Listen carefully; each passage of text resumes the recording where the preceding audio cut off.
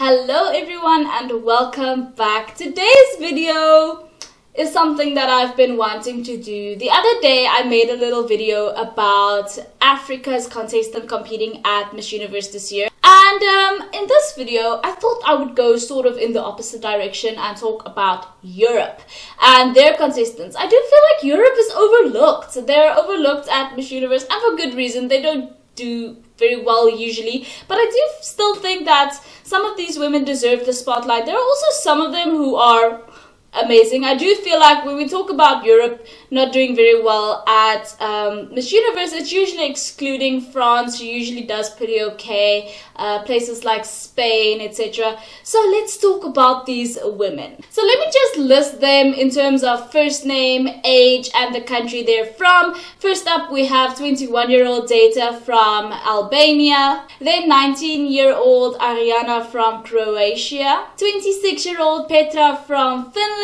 and then 25-year-old Diane from France. Now, I know a lot of people love Diane. I do think, however, that Diane might need to work a little harder to reach the top, I would say, 10 of Miss Universe this year, because just looking all over the world, there are a lot of strong contestants this year, and Diane might not be able to cut it for top 10 if she doesn't step it up. Of course, she is amazing and an absolute standout when it comes to Europe, but when it comes to being compared to the South American countries, as well as, of course, Southeast Asian countries, which are always...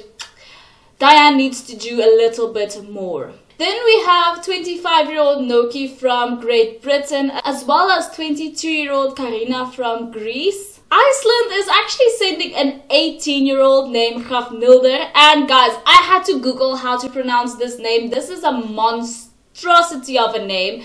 No offense intended, of course. I do feel like anyone outside of probably Iceland, Finland, and Norway, probably outside of the Nordic countries, will have probably a seizure trying to pronounce this name if you don't Google it first. She's 18 years old.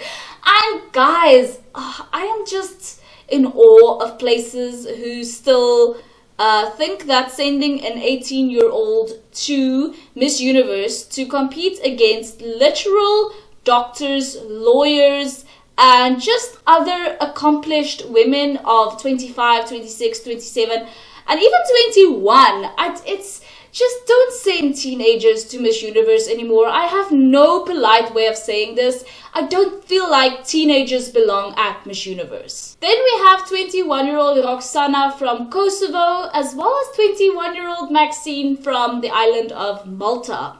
The Netherlands is being represented by 25-year-old Ona, and Norway by 26-year-old Ida.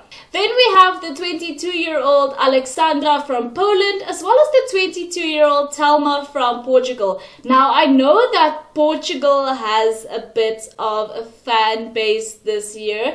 Obviously, I'm very excited every time that Europe or a European country has sort of a standout contestant for Miss Universe, because they rarely do very well. I feel like Europe is sort of the underdog at Miss Universe and pageantry in general, to be honest. So for them to have a bit of a strong contestant this year is really inspiring. And then we have 22-year-old Anna representing Russia, 23-year-old Carolina representing Slovakia, 25-year-old Alicia representing Spain, 19-year-old Alia representing Switzerland, and then lastly 28-year-old Victoria representing Ukraine. Now again, I know there are some people sort of, you know, grinding on their teeth at the fact that Miss Universe is allowing Russia this year, and allowing her despite the fact that Ukraine will also be walking the same stage, staying in the same hotel, doing the same activities,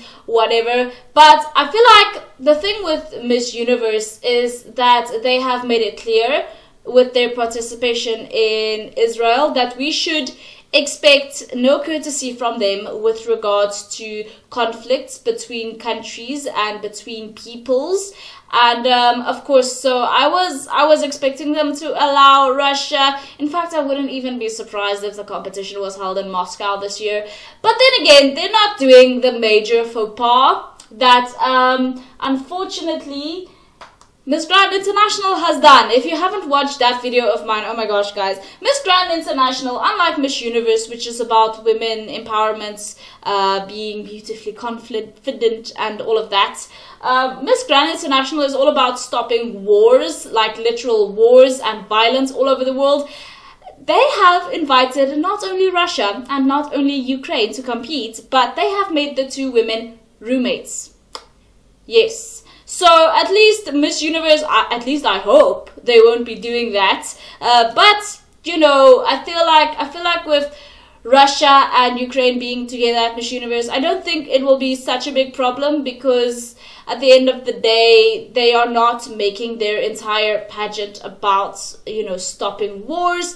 And I feel like at the end of the day, when it comes to the Russian contestants, as well as the Russian contestant at Miss Grand, these women are not involved in the conflict whatsoever, and they are not responsible for the decisions that their governments make. I do, however, feel like these pageants, if they are going to have these women both competing, they must do whatever is in their power to make both women comfortable, to keep things, you know, just chill and about the competition, not to do things like Miss Grand, which is now putting this major spotlight not only on the Russian contestant but on Ukraine, to be this sort of symbol of, you know, unity and peace. I feel like they should just leave these contestants be to focus on the competition, which I'm pretty sure they will. So guys, those are the women competing at Miss Universe from Europe this year.